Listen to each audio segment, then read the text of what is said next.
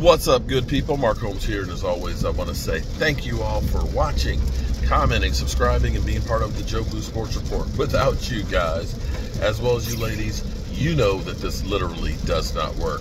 Oh my goodness, I am literally so freaking hyped up right now. Let me say shout out to the JMU Dukes. JMU ended up beating University of Virginia 36-35. JMU has become a powerhouse, okay? When we talk about Division 1AA beating Division 1A, that's huge. But JMU does have 2 national championships to their repertoire.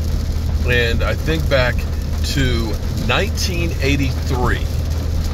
1983, one Gary Clark of the JMU Dukes ended up beating UVA. And when I say Gary Clark did, Gary Clark had a kickoff return for 7 points, had a punt return for 7 points, and had a touchdown reception for 7 points, where the JMU Dukes ended up beating UVA 21-17. And at that time, UVA basically said, we're not playing those guys anymore. And maybe they should have stuck to that. So congratulations, JMU.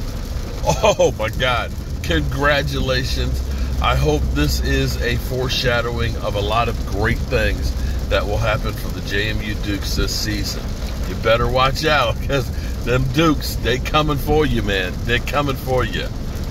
Woo! Shout out to JMU.